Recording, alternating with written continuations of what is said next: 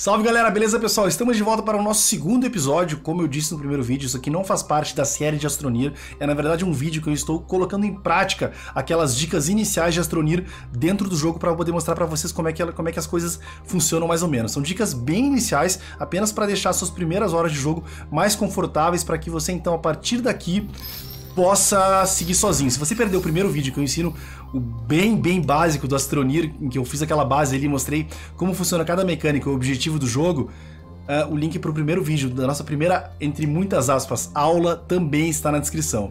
Pessoal, eu vou continuar a exploração aqui para ver se eu acho alguma coisa interessante. Nesse meio tempo eu vou, claro, sempre pegando aqueles bytes que a gente vai encontrando, né, pelo caminho. Que tem mais alguns aqui na frente, ó. Eu sempre posso dar algumas investidas, como eu estou fazendo agora, sem oxigênio, tá? Mas claro, sempre toma muito cuidado com o seu oxigênio. Então eu posso dar uma investida para cá, dar uma olhadinha, e daí se eu ver que vale a pena vir para cá, eu trago a nossa rede de oxigênio. Sempre tentar ir andando e observando da melhor forma possível. Ali tem uma amostra de pesquisa grande, vamos pegar ela e já trazer ela, uma coisa bem interessante assim. Eu não quero voltar até a base agora, mas então eu vou pegar ela, tá? Antes de pegar ela, já viu que tem ali na frente. Ó, tem várias coisas aqui na frente, ó. Deixa eu ver. Só tem coisas quebradas. Pessoal, isso aqui é sucata, tá? Isso aqui, por enquanto, não vai servir pra gente. Mas depois, vai ser bem interessante pra gente utilizar essa sucata. Aqui não vale a pena. Aqui o que nós temos? Mais sucata, também não tem nada de interessante aqui. Droga. Opa, ali na frente tem uma coisa bem legal. Bem legal mesmo. Opa, olha só, deixa eu só voltar. Eu preciso achar oxigênio, senão nós vamos morrer. Onde é que tá minha rede de oxigênio? Meu Deus. Ali, ó. Tá. Beleza, vamos voltar a pegar oxigênio. Eu vou levar uma rede de oxigênio até ali, porque tá valendo a pena a gente dar uma conferida naquele canto. Tem uma coisa bem interessante ali, tá? Eu tô vendo ali, pessoal, que tem um gerador eólico pequeno, tá? Isso aqui é uma coisa que mais late game depois não é muito bom, mas pra agora vai ajudar a gente demais. Eu vou pegar isso daqui, tá? Eu peguei ele, não tem mais nada aqui em volta, o resto é tudo sucata. Vou dar uma olhada rápida aqui em volta pra ver se a gente tem alguma coisa que a gente possa explorar depois. Aqui tem um belíssimo desfiladeiro, então muito cuidado com ele. E vamos voltar. Lembrando, pessoal, que tem uma série de Astroneer aqui no canal, em que eu, da mesma forma como eu estou fazendo agora de forma didática aqui nesse vídeo, eu jogo, exploro bastante, tento explicar as coisas. A diferença é que eu não explico tão rápido como eu estou fazendo agora, tá? As coisas demoram mais um pouquinho para acontecer, porque como era eu jogando e eu não conhecia muitas das mecânicas do jogo, eu fui descobrindo aos poucos. Mas a série é muito legal. Tem já uns 20 e poucos capítulos e tem inclusive vários capítulos em que eu joguei multiplayer esse jogo com os meus amigos, o que é muito divertido. Olha só, pessoal, acabei de ver que a minha pesquisa parou aqui, vou colocar de novo aqui para funcionar a pesquisa, tá? Vamos ligar novamente aqui. Ó, a gente tá mais... Opa, olha ali, cara, acabei de ver que... Estou lembrado do primeiro episódio que eu ensinei a questão de botar esses geradores pequenos com matéria orgânica aqui para ele se alimentar sozinho. Já acabou, olha que loucura. Já acabou, a minha bateria tá indo, a nossa base realmente tá com um problema gravíssimo de energia, tá, pessoal? Mas não tem problema, tá? Eu acabei de pegar um gerador pequeno eólico, vocês viram quando a gente pegou, tá? O que eu vou fazer agora? Como eu não tô usando isso daqui, eu vou tirar o gerador pequeno aqui, e ele pode ficar no chão, né?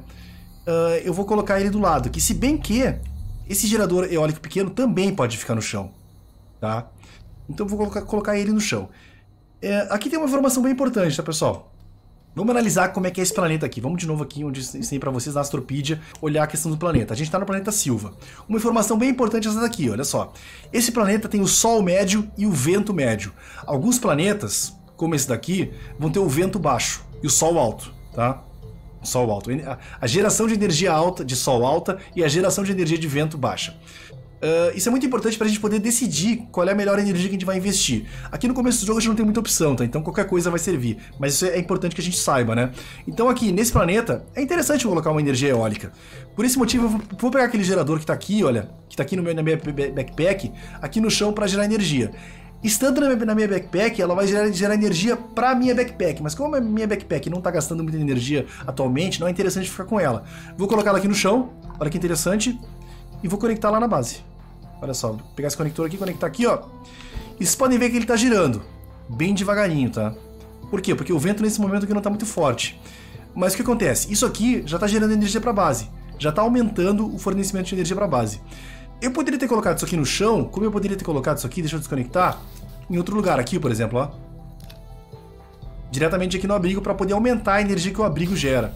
O problema é que ele está meio isolado, que o vento não está pegando, né? Deixa eu colocar desse lado aqui de repente, ó. É assim, pessoal, vão ter momentos que vai ter vento, vão ter momentos que não vai ter vento. Tá? Então esse é o problema da energia eólica. Você não pode depender dela o tempo inteiro. Mas daqui a pouco vem, isso já vai gerar um pouco mais de energia pra gente. O problema agora, atualmente, é que a gente tá com 2 câmeras de pesquisa e isso gasta realmente muita energia. Como é que a gente tá de pontos? 1.800 pontos. As coisas começam a ficar interessantes pra gente pensar em desbloquear alguma tecnologia em seguida. Esse início de game, ele vai ser muito questão de exploração e tentar achar esses geradores eólicos pequenos, geradores solares pequenos, depois geradores solares médios, geradores eólicos médios, e ficar explorando, porque isso vai auxiliar muito. A gente, no começo do jogo, tem que se preocupar em fazer com que a nossa base consiga gerar uma quantidade de energia pelo menos razoável. Por isso mesmo que eu tô pegando agora aqui com o poço, pra gente fazer mais conectores e explorar mais. Então, vamos fazer aqui, ó. Se você for ver, quando você está correndo, logo que o conector se desfaz, você ainda tem tipo meio segundo para jogar um conector no chão. E ainda dá tempo de conectar um no outro. Ó.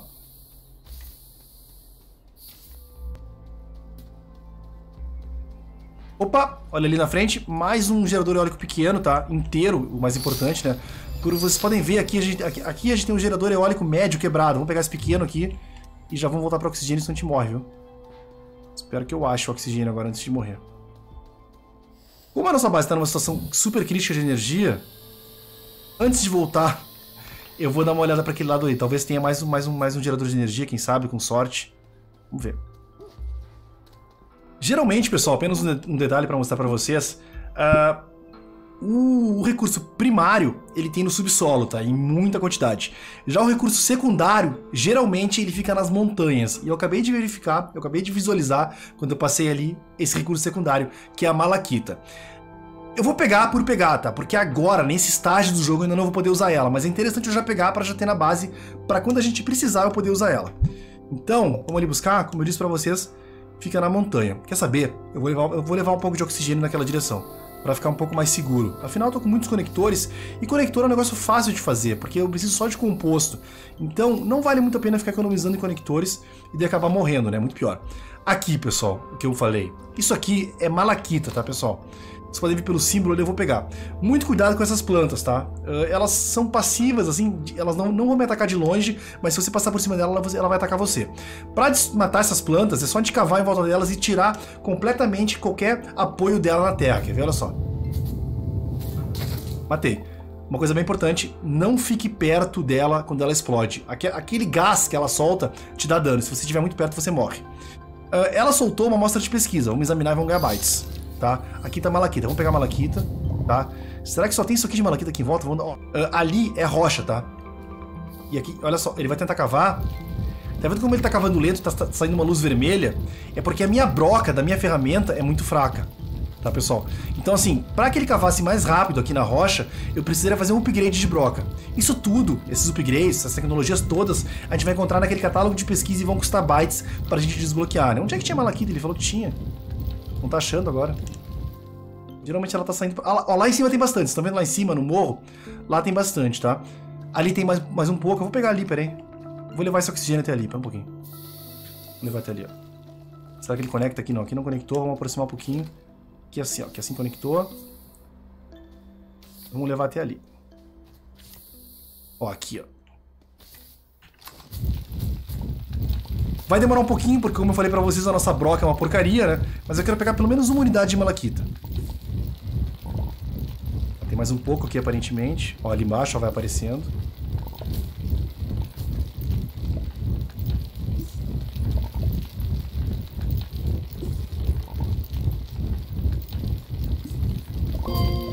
Ok, pegamos uma unidade de malaquita, tá aqui ela, tá, pessoal? A gente já sabe que nem tem nas montanhas, então ali em cima tem um monte, tá? Mas eu não vou pegar isso aqui agora, até porque a nossa broca tá muito ruim, então demora muito pra pegar. Alguns materiais, pessoal, tipo resina e composto, a gente utiliza eles diretamente. Outros, como malaquita, por exemplo, a gente precisa modificar esse material para poder ser utilizado na construção de itens, tá? E para poder fazer isso, a gente vai precisar do fundível. Eu não fiz o fundível ainda, não sei se eu vou fazer ele logo, mas enfim, as informações já vão ficando para vocês. Como eu disse, vamos continuar a exploração para ver se a gente acha mais alguma coisa para melhorar a nossa geração de energia na base. Vamos explorar mais um pouco. Uma coisa interessante é sempre tentar utilizar a telequinesis em seu favor, né? Vocês podem ver que quando eu carrego a peça na minha mão, o nosso personagem caminha bem devagarinho. Um truque que não é tão mais rápido assim, mas é um pouco mais rápido, é a gente utilizar a telequinese. O que a gente faz? A gente pega, eu chamo de telequinese, mas não é telequinese. A gente pega o item, larga lá na frente, sai correndo, pega de novo, larga lá na frente, sai correndo.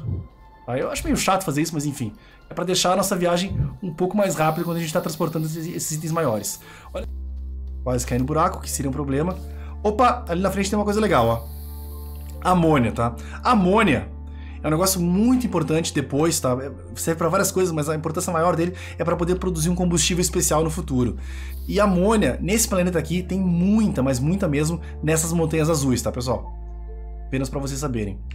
Vamos então pegar um pouquinho de amônia ali. Vamos, né? Droga, droga, droga, droga! Calma, calma, calma, calma, calma, calma, calma, calma, calma, calma. Pessoal, isso vai acontecer com vocês, tá? Não se desesperem. Eu tenho que ser muito rápido agora aqui pra não morrer, tá? Aliás, tem uma ideia melhor. O que tá acontecendo aqui, velho? Eu vou morrer. Não deu muito certo a minha estratégia, mas eu vou dar um jeito de sair, tá? Olha só. Tô cavando um buraco pra sair. Nossa, tô quase sem oxigênio.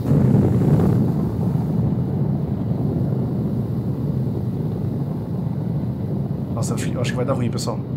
Tem uma ideia, tem uma ideia. Eu tenho uma resina. Filtro de oxigênio, rápido. O filtro de oxigênio vai me dar um gás extra, viu? Antes de morrer, olha lá, ó. Um pouquinho mais de oxigênio. Eu preciso subir rápido, pessoal. Sobe rápido, Guilherme, pelo amor de Deus.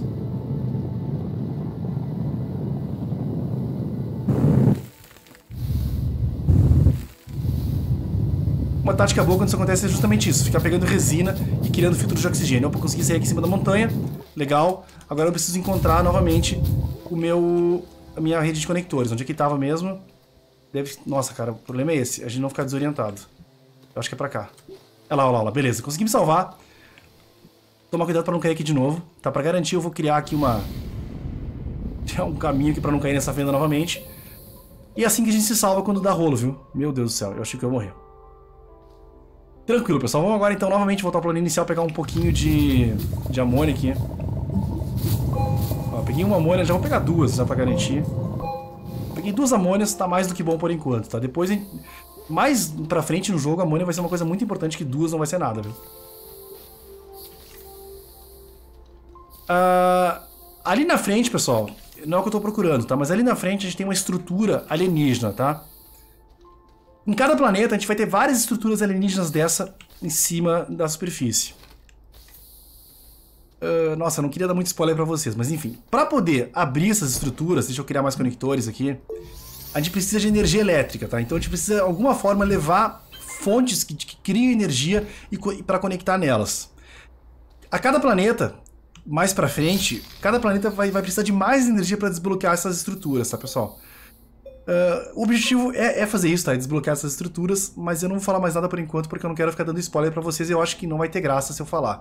Quem sabe num vídeo mais pra frente, tá? Então, eu vou dar uma arriscada aqui pra ver se a gente acha alguma coisa aqui na frente, porque tá complicado, viu? Pronto, pessoal, voltando pra base, aquela coisa de sempre, tentar deixar a nossa câmera de pesquisa funcionando a maior parte do tempo. Vou ligar aqui as duas e mandar pesquisar. E agora a gente tem um número bem razoável de bytes, tá? Eu vou mandar pesquisar alguma coisa, mas antes, deixa eu só conectar aqui novamente. Eu tô com mais uma turbina eólica média agora. Sabe o que eu vou fazer? Eu vou criar uma plataforma aqui. Essa plataforma é grande, eu preciso de 2 resinas para fazer ela. Beleza, a plataforma tá pronta. Eu vou colocar ela aqui do lado, tá, pessoal? E eu vou colocar aqui justamente porque tá uma área um pouco mais aberta aqui. Eu vou botar um pouquinho mais distante para poder pegar o vento mais livre das edificações, tá? Como a gente tá com muita energia eólica rolando aqui, então vamos botar assim, ó, conectar aqui, eu acho que vai alcançou ainda. E aqui eu vou colocar então agora, pessoal, os três geradores eólicos pequenos que nós temos, tá? Estavam 2 aqui na base, pegar mais um aqui, ó. Vamos colocar todos eles ali. Vamos torcer para que vente bastante, tá? Só que tá meio complicado para ventar, viu? Vou ser sincero com você. Tá ventando um pouquinho agora, gerando um pouquinho de energia pra gente. E eu ainda também peguei, pessoal, mais uma bateria, tá? Eu já tenho uma bateria ali, olha só. Eu vou colocar mais uma aqui agora. Vocês podem reparar que a nossa base, pela primeira vez na TV, tá superavitária. Então, lentamente, a energia que tá sobrando tá sendo guardada na nossa bateria. Que é excelente. A partir daqui, pessoal, a gente pode ir melhorando cada vez mais a nossa eficiência energética. Eu poderia ficar procurando mais e mais energia, o que até seria, eu acho que, interessante, a gente procurar mais energia em um número maior de baterias. Mas, como aqui o nosso objetivo é passar essa parte inicial do jogo para vocês, eu vou seguir a brincadeira, tá? Então agora a gente tem um número razoável de bytes. 3.500 bytes, não é muita coisa ainda, mas enfim, dá pra começar a brincar. A gente vai poder escolher alguma coisa pra desbloquear, tá? São várias opções, tá? Mas a gente tem que analisar com carinho, ver o que cada coisa a gente tem aqui, pra ver o que vai ser útil pra gente no momento, tá, pessoal? Uma coisa que seria muito útil seria esse tanque de oxigênio pequeno, tá? Isso aqui, ele teria uma autonomia maior para o nosso personagem ter oxigênio quando ele fica longe das conexões, tá? Só que para fazer isso eu preciso de vidro. Para fazer vidro eu preciso do fundível, que eu não tenho ainda. Deixa eu olhar se eu tenho fundível ou não, se está desbloqueado. O fundível é feito na impressora média e o fundível tá aqui. O fundível ele fica junto de outras construções, exatamente. Ele não está desbloqueado, mas ele é muito barato para fazer. Então quer saber? Eu vou fazer o fundível. Custa apenas 250 bytes, bem tranquilo. Vamos desbloquear o fundível. Beleza, o fundível é uma das coisas fundamentais do jogo, tá? Muita coisa é fundamental nesse jogo, mas o fundível é muito importante. Outra coisa muito importante que vai ajudar muito a nossa vida vai ser esse cara aqui, ó, a centrífuga de solo. Isso aqui usa uma energia elétrica animal, tá? É um saco, mas é muito útil. O problema é que pra fazer ele eu vou precisar de alumínio, mas eu acho que eu já vou desbloquear ele, viu? Porque ele é muito, muito útil pra gente. Vamos desbloquear já a centrífuga de solo. Apenas, não é tão caro assim, vamos desbloquear.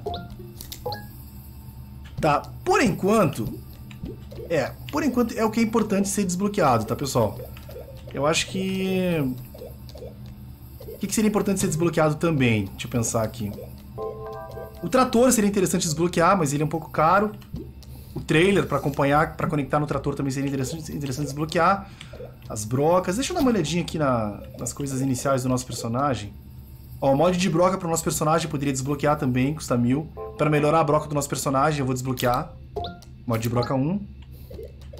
Holofote, embalador, impressora pequena já está desbloqueada. Aqui são mods para a nossa ferramenta, tá, pessoal? Olha aqui, ó, para aumentar a velocidade da ferramenta. Tem vários mods aí diferentes, mas eu não vou ler isso aqui agora, tá? Aqui as questões de energia, ó, solar pequeno, eólico pequeno, que eu já achei vários ali, mas eu poderia desbloquear a receita para poder eu mesmo fabricar ele. Bateria pequena, muito útil. Mas para fazer bateria pequena eu preciso de lítio, e lítio só tem em planetas bem mais distantes, tá? Então agora não vale a pena eu investir os meus bytes nisso. O que valeria a pena investir seria esse cara aqui, ó. Isso aqui é muito útil, esse tanque de oxigênio pequeno. Só que custa 2.000, eu até teria dinheiro, só que precisa de vidro, tá? Que pode ser um problema para a gente, mas tudo bem, eu vou desbloquear. Não tenho mais bytes pra nada e eu preciso de vidro, tá? Não só vidro, eu preciso de várias coisas, tá? Acabei de me dar conta disso. Vou mandar pesquisar isso aqui agora pra novamente continuar aqui a nossa produção de bytes a todo vapor. Beleza, e vamos colocar esse outro aqui também, ó. Eu já tô sem nenhum objeto de pesquisa aqui em volta da base, tá, pessoal? Teria que trazer mais alguns agora. Mas eu meio sem tempo. O que eu faria primeiro agora, obrigatoriamente, seria o fundível. Eu faria o fundível para depois fazer a centrífuga de solo. E isso vai mudar a nossa vida. Então, vamos investir na produção do fundível? Vamos lá, né? Então, a primeira coisa que eu vou precisar para o fundível, obrigatoriamente, vai ser uma plataforma, tá, pessoal? Então, eu vou fazer uma plataforma aqui, mais uma dessas aqui, eu tô achando. Deixa eu dar uma olhadinha, ver se eu não posso desbloquear uma plataforma melhor, tá? Ver quanto é que vai custar isso pra mim. Essa plataforma aqui, por exemplo, é muito melhor do que a plataforma grande A, tá? Se você puder desbloquear essa plataforma logo, é interessante, vai ajudar muito. Então o que eu vou fazer agora aqui? Eu vou esperar a gente ter bytes suficientes para desbloquear essa plataforma aqui, porque ela é tão melhor que essa outra ali que nem vale a pena mais fazer daquela ali, tá? Então eu vou esperar a gente ter 500 bytes novamente para desbloquear a plataforma grande B. Enquanto a nossa câmera de pesquisa tá lá fazendo o trabalho dela para conseguir mais bytes pra gente, eu resolvi dar uma explorada, ver se eu acho alguma coisa interessante aqui. De noite a exploração é bem mais complicada, né? Mas vai que, né? Olha só, aqui eu acabei de ver um item de pesquisa, tá, pessoal? Eu vi um aqui, tem um ali mais adiante, mas acho que nem vou pegar por enquanto, viu? Tava com a esperança de achar alguma fonte de energia, viu? Aqui a gente tem um belíssimo desfiladeiro, muito cuidado, tá? Todo cuidado é pouco pra cá. E geralmente nesses lugares aqui não vai ter aquelas sucatas pra gente, né? Geralmente nessas partes mais acidentadas assim não tem aquele tipo de sucata, que é uma pena. Onde tem sucata também é no subsolo, a gente já vai lá, viu? Só pra avisar vocês. Dá uma olhadinha rápida pra cá, uma investida rápida sem oxigênio. Ó, lá na frente tem alguma coisa? Não. Só tem sucata. Droga. Uma coisa que a gente pode fazer também com essas pecinhas aqui, apesar de não valer muito a pena, porque a quantidade de energia que elas têm é muito pequena, é colocar células de energia aqui na base, tá? Então, assim, quando faltar alguma energia, ela vai acabar ajudando a gente. Então tá, pessoal, a gente já tem os bytes suficientes, então agora vamos desbloquear aquela plataforma que eu falei pra vocês, que é muito superior àquela outra, tá? E ela é barata de fazer também, porque ela utiliza apenas 3 resinas. Usa 500 bytes, fazer o desbloqueio delas. Beleza, eu tenho quantas resinas comigo? 1, 2, 3 resinas comigo já? Não, tenho, agora vai ter. Vamos então fazer aqui a plataforma grande B. Olha como ela é melhor. Vocês já vão entender por que ela é tão melhor assim. Eu mandei fazer ela. Nela eu vou colocar o nosso fundível que eu vou fazer na sequência, tá? E enquanto ela está sendo produzida, vou pegar mais algumas coisas. Eu fui fazer o fundível ali agora e acabou acontecendo o quê? Me faltou resina, tá, pessoal? Eu tô fazendo essa brincadeira justamente para tentar minimizar esses problemas no futuro, tá? Esse problema de, faltou resina, faltou composto, tem que ir lá buscar. Tá? Então vocês prestem bastante atenção que vocês vão ver como é interessante o resultado todo esse trabalho que a gente está tendo agora aqui para facilitar muito a nossa vida no começo do jogo e no desenvolvimento das tecnologias. A plataforma está ali feita, vamos então agora produzir o fundível aqui na impressora média. Ele já foi desbloqueado, não precisa de 2 resinas e um composto. Fundível saindo, tá, pessoal? E depois que eu fazer a fundível, o meu objetivo imediato e muito importante é fazer a centrífuga de solo, tá? Isso que vai mudar o nosso jogo. Vamos abrir aqui a nossa plataforma já, em que eu vou colocar o fundível. Olha que interessante o detalhe que ela tem aqui, olha só, na lateral. Eu posso colocar... Aqui, pessoal, eu vou conectar uma peça que utilize 4 conectores, tá? Que é o caso dessas peças maiores, como a câmara de pesquisa, fundível, centrífuga de solo. Essas estações de trabalho utilizam 4 conectores. E aqui no cantinho tem mais 2 conectores, que eu posso fazer o quê? Eu posso conectar esses armários. E olha como é que eles ficam, que interessante. Vocês logo vão entender para que isso aqui serve. Como vai ser útil pra gente, né? O fundível está quase pronto. Vamos conectar aqui a força já, nessa estação. O problema é que cada vez mais a nossa base está aumentando e a nossa geração de força está meio precária. Pronto, o fundível tá pronto, ok. Vamos colocar ele aqui. Vamos abrir ele. Vamos virar ele para cá, para ficar melhor. Acabou de acabar uma pesquisa minha aqui, eu tô sem itens, mas eu vou mandar pesquisar um aqui pelo menos, pra gente continuar ganhando bytes. E com o fundível feito, vocês estão lembrados quando eu peguei a leterita? Que eu falei que precisava fazer um negócio com ela antes? A leterita não, a malaquita, tá aqui a malaquita, ó. Vamos pegar ela e vamos colocar ela no fundível. Olha só que interessante. Ele vai fundir a malaquita. Tem que ligar ele. Isso aqui, pessoal, gasta muita energia também, tá? Você pode ver que a minha bateria tá indo pro saco, então vai demorar um pouquinho. Ele tá fundindo essa malaquita, ele tá criando cobre, tá? O cobre eu vou poder criar outras coisas. Só que agora para eu poder criar a centrífuga de solo, eu preciso de alumínio. E para mim conseguir alumínio, eu preciso de leterita. Leterita é a matéria que vai ser transformada em alumínio. O problema... Deixa eu já mandar produzir aqui mais uma plataforma dessas, para botar depois, no futuro, né? A nossa centrífuga de solo. O problema é que leterita eu só vou encontrar no subsolo. Então, portanto, agora, pessoal, nós vamos fazer a nossa primeira inserção subterrânea, tá? Que é uma das coisas mais legais do jogo. Como eu falei nesse vídeo ou no outro, esse game aqui ele é 100% destrutível. Então a gente pode cavar um buraco até o centro do planeta se a gente quiser. Na verdade, a gente vai precisar fazer isso em algum momento do jogo, tá? Pessoal, o que eu recomendo aqui, tá? O que eu recomendo? Nunca desça sem ter um recipiente, tá? Eu vou inclusive pegar mais um já para poder encher de terra e a gente vai usar isso aqui depois. Eu vou largar as coisas, tentar descer com o mínimo possível de coisas, mas o que eu preciso descer obrigatoriamente são com muitos conectores, porque eu preciso de oxigênio lá embaixo, né? Oxigênio e energia. Então eu vou mandar fazer mais um conjunto de conectores aqui. Vou pegar mais um que já para garantir e mandar fazer mais um também. E eu tenho que começar uma descida agora, tá, pessoal? Pra gente fazer a descida, a gente tem duas opções. Ou a gente cava desde o início, tá? Eu posso começar a cavar aqui do nada, ou então eu procuro uma entrada de caverna que vai facilitar meu trabalho, porque já vai ter me levado até um certo caminho.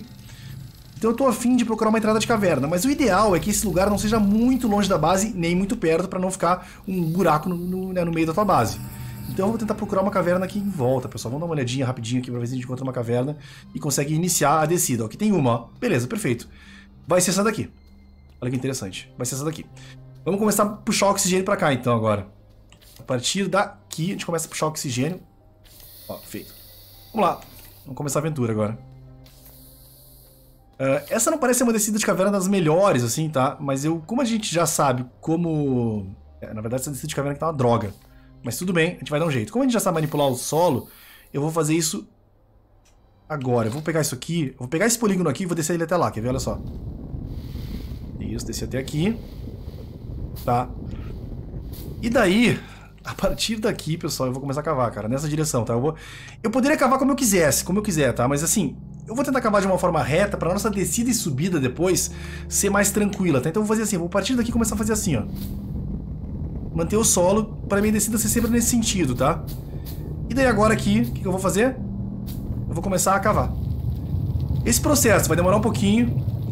E em algum momento a gente vai encontrar uma galeria de caverna, tá? É possível que essa galeria de caverna que a gente encontre, ela tem uma certa altura e a gente não consiga descer diretamente. Esse jogo aqui tem dano por queda, tá, pessoal? Então, pra evitar isso, a gente vai ter que fazer novamente uma descida pra descer lá de forma segura, tá? Vocês já vão ver... Olha, ó, já encontrei uma caverna, ó. Esse jogo tem vários níveis de caverna, vários mesmo, tá? Dependendo do tamanho do planeta, tem dezenas e dezenas de níveis de caverna. Então, eu encontrei uma caverna aqui, se eu perfurar mais, eu vou encontrar outra caverna. Quanto mais fundo, mais coisas raras e mais valiosas a gente vai encontrar. Eu vou levar isso aqui até lá embaixo, tá? Cavar um pouquinho para não ficar com o teto muito baixo aqui, ó. Dá uma cavadinha. Isso aqui tudo também acaba se transformando em terra, que vai para os meus recipientes, né? Que eu vou utilizar muito depois.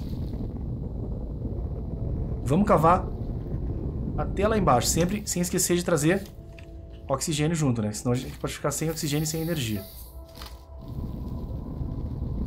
Eu poderia fazer essa rampa aqui mais íngreme, tá? Eu poderia fazer ela mais estreita, mas eu tô fazendo ela bem larga. Por uma questão de visual mesmo, e conforto e segurança na hora de subir e descer, né? Então, olha só, a gente tá quase chegando aqui no... A gente tem que chegar. E... Chegamos, né?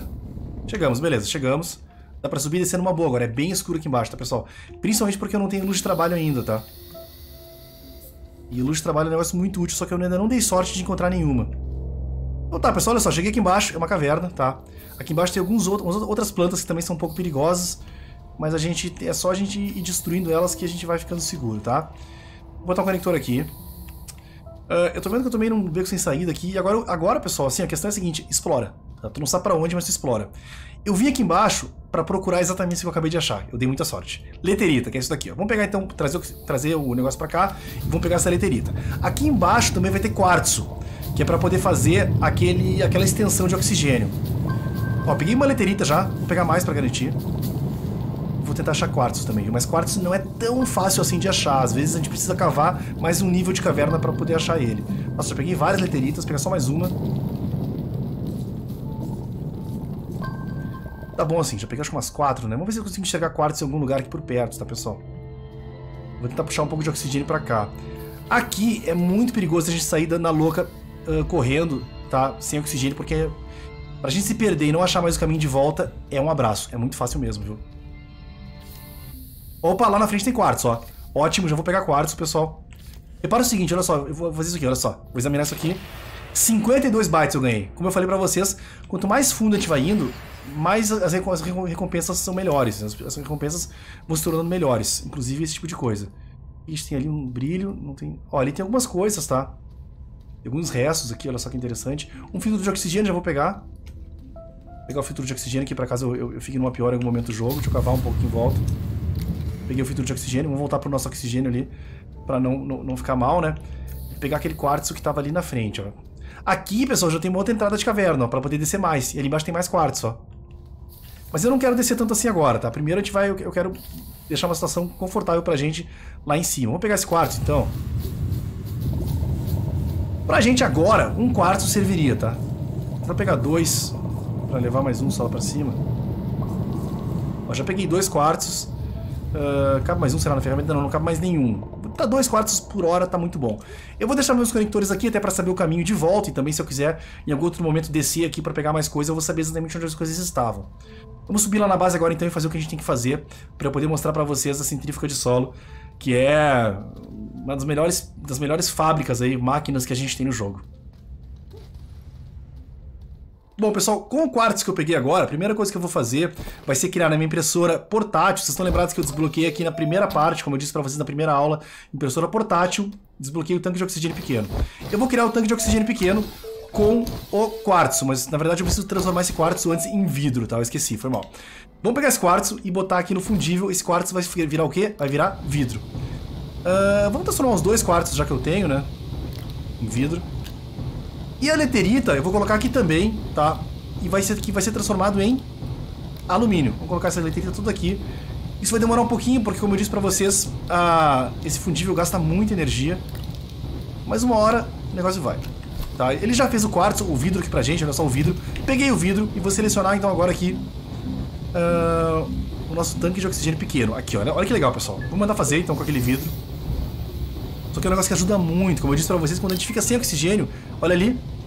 Eu gosto de usar o tanque de oxigênio aqui em cima, tá? Não perguntem por quê. E a gente vai ter uma dose extra de oxigênio pra quando a gente ficar em maus lençóis. A gente consegue durar aí mais alguns minutinhos vivo, talvez mais 1 minuto vivo, o que é muito bom. Ok, pessoal. Filtro de oxigênio feito. Nós já temos alumínio pronto, que foi aquela leterita que foi transformada em alumínio. Vamos pegar esse alumínio aqui e vamos ver o que a gente precisa para poder construir. Deixa eu tirar essa plataforma daqui também. E eu vou colocar agora essa plataforma, eu vou colocar aqui atrás, tá, pessoal? Aqui atrás, assim, ó. E assim, deixa eu ver se ficou legal, deixa eu alinhar aqui assim. É importante a gente sempre tentar deixar a base o mais organizada possível, tá? Eu coloquei a plataforma, já vou ligar ela. Ela ficou meio mal alinhada, na verdade. Aqui assim, e agora eu vou ligar. E agora eu quero produzir a centrífuga de solo. Para fazer centrífuga de solo, vamos ver o que a gente precisa. Vamos procurar aqui na plataforma, na impressora média. Aqui, ó, centrífuga de solo. Eu preciso de 2 compostos. É só pegar aqui, ó. Tem um monte de composto sobrando. Vamos produzir, então, a centrífuga de solo. Vocês podem ver que tem muita coisa funcionando ao mesmo tempo, então a nossa base está super lenta. Olha a velocidade que ele está construindo a centrífuga de solo. Super lento, tá? Mas é assim mesmo, a gente tem que ter paciência. Mas vocês vão ver que isso aqui vai ser revolucionário, tá? E já vou, antes dela ficar pronta, já vou mostrar um negócio pra vocês, tá? Que é importante a gente ter. Eu vou pegar uma resina aqui e vou mandar produzir. Aliás, nem vou mandar produzir porque eu tenho sobrando, não tenho não. Vou mandar produzir mais um... Onde é que tá? Mais um recipiente. O recipiente é aquilo que a gente usa pra poder guardar a terra das nossas escavações, tá? Então olha só, eu já tenho 2 recipientes cheios aqui, tá, pessoal? E agora, eu tenho um terceiro recipiente que tá aqui, ó. O que eu vou fazer? Eu vou lá melhorar nosso túnel, enquanto ele tá fazendo a centrífuga, né? Vou dar uma melhorada no nosso túnel lá e tal, e deixar ele um pouco mais largo e tal, aqui a entrada, ó. Digamos que eu não esteja gostando aqui do... Isso é uma coisa que a gente pode acabar fazendo no jogo, né? Melhorando as nossas escavações, nossos túneis. Eu vou pegar um pouco de terra aqui, ó. Na verdade, quando eu tô melhorando o túnel, o que eu tô fazendo? Eu tô pegando terra e enchendo o recipiente. Ou então eu poderia pensar assim, olha, poxa vida, aqui na frente tá meio que um beco sem saída, né? Então, quem sabe a gente faz assim, ó. Vamos abrir uma... Vamos ver o que tem do lado de lá dessa parede aqui. Não tem problema, vamos abrir e vamos descobrir, né? Vou cavando. E quando eu vou cavando, como eu disse pra vocês, eu vou pegando terra. Olha ali atrás da minha backpack, ó. O terceiro recipiente tá quase cheio já, ó. Já tá na metade. O que a gente tá chegando no final, eu acho. Ó, deu um barulhinho, ele acabou de encher o meu recipiente, tá? Então, na verdade, agora toda a terra que eu tô pegando ele não tá guardando mais. Infelizmente. E ué, onde é que tá, cara? Não chega nunca esse lugar.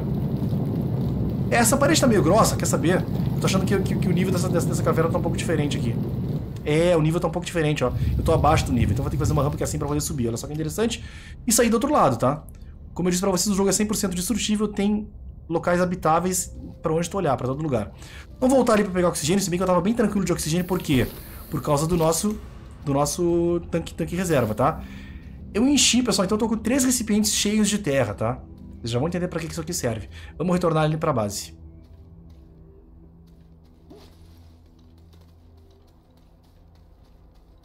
O que tá meio devagar é o nosso ritmo de pesquisa, tá, pessoal? Eu acabei não pegando mais itens de pesquisa e a coisa tá meio devagar pra gente ganhar mais bytes. Isso não é legal, tá? Tentem evitar isso. Aqui tá a nossa centrífuga de solo pronta. Vamos colocar ela em cima daquela plataforma. Esses itens maiores, pessoal, tipo o fundível, a centrífuga de solo, eles não funcionam diretamente no chão, tá? Eles necessariamente precisam de uma plataforma que tenha 4 conectores, como é o caso aqui no centro dessa plataforma. Vamos colocar ele aqui, vamos abrir. E agora vamos virar ela pra cá. Por que é tão boa essa plataforma, pessoal? Olha só, a gente vai pegar a nossa terra e vai colocar ela aqui, ó. Esvaziou e dá pra colocar mais um ainda, ó. Olha que interessante. Então esvaziou 2 recipientes, peguei os 2, eu posso lá novamente encher eles agora com mais terra, mas a nossa centrífuga tá com terra. E na nossa centrífuga eu posso criar, pessoal, todos esses itens que eu tenho que procurar. Composto, por exemplo, ele vai criar 8 compostos pra mim. Composto é barbada, ali em cima tem um pouco, mas resina às vezes não tem tanto assim, olha. Ele cria 8 resinas pra gente. Orgânico, aquele para poder botar de combustível ali para gerar mais energia, ele cria 8. Argila já é um item um pouquinho mais raro, ele cria 6. Quartzo, que eu acabei de pegar lá embaixo, ele cria 4 quartzos. Grafite 2 e amônia 1. No caso, no início do jogo a gente precisa de muita resina para construir as coisas, então eu vou mandar fazer 8 resinas. Eu mando fazer, e olha só, ele vai enchendo os potinhos e ele vai transformar essa terra em resina. Claro, isso também vai gastar muita energia da nossa base, tá? Novamente, mas vale a pena. Eu poderia ter mandado fazer 8 peças orgânicas para poder abastecer aqui os nossos geradores pequenos e gerar mais energia. Mas aí vai de acordo com a necessidade de cada player. Com a centrífuga de solo e o fundível, a brincadeira começa a ficar boa, tá? Essa centrífuga de solo ajuda muito. Então, o que eu recomendo agora pra você? Sempre tente andar com pelo menos 3 recipientes na sua backpack, vai enchendo de terra, traz e bota a terra aqui. E daí, com isso, o que você faz? Você cria essas matérias. Você poderia ainda fazer o seguinte, pra deixar ainda a coisa mais legal, tá? Como eu tô querendo resina ali, eu vou estar cheio de resina agora, deixa eu pegar essa resina aqui. Ó, as resinas ali, que legal, ele vai colocando automaticamente do lado, mas não tem mais espaço, tá? Eu vou pegar essas resinas todas aqui e vou criar, aqui na impressora pequena, armazenamentos médios, ó. E esses armazenamentos médios, lembra que eu coloquei esse armazenamento médio aqui desse lado? Deixa eu tirar isso daqui.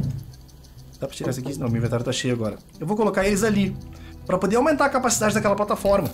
Olha que interessante. Vou mandar fazer uma, já vou mandar fazer outra aqui, ó. Outra armazenagem média. Vamos abrir essa daqui. Perfeito. Vou pegar esses dois. E agora, pessoal, eu poderia fazer até o seguinte. Eu poderia ir lá embaixo, cavo e já coloco meu potinho de terra aqui, ó. Ele automaticamente dá load. Eu posso pegar uma quantidade enorme de terra e sempre deixar isso aqui lotado. Então eu sempre vou ter uma máquina que vai produzir pra mim essas matérias básicas, essas matérias-primas básicas o tempo inteiro. Então vale muito a pena. Ele acabou de fazer outro armazém aqui pra gente. Armazenamento, deixa eu pegar ele. Vamos colocar ele aqui, ó. Deixa eu tirar isso aqui daqui. Vou colocar esse aqui do lado. Opa, caiu. Então vamos colocar esse aqui, ó. E abrir também. Eu posso fazer isso em todas as plataformas, pessoal, tá? Isso aqui é só o começo. Depois a gente vai ter plataformas maiores, armazenamentos maiores. A gente tem muita liberdade criativa nesse jogo, tá? Então tá, pessoal, eu acho que com o que eu ensinei nessas 2 aulas, vocês já têm uma ideia bem básica do game e dá pra vocês saírem explorando a partir daqui e tendo maiores chances de sucesso. Depois vocês vão criar naves, vão criar máquinas muito mais modernas do que essas daqui e a brincadeira vai deslanchar, tá? Mas eu acho que não cabe a mim ensinar tudo pra vocês, senão acaba perdendo a graça. Eu espero que você tenha gostado do vídeo. Se você gostou do vídeo, não esquece de deixar o like. Se você ainda não conhecia o canal, se inscreve no canal. E quando você se inscrever, não esquece de ativar o sininho para receber todas as notificações. Se você gostou do vídeo e quer mais dicas, quer uma terceira aula, deixa um comentário que a gente pode considerar, tentar dar mais algumas dicas básicas do game. De qualquer forma, tem a série de Astroneer no canal, em que praticamente o jogo inteiro já está na série, então você vai poder aprender muitas coisas assistindo a nossa série. Link na descrição desse vídeo. Eu acho que era isso. Novamente, espero que você tenha gostado. Um grande abraço e até a próxima.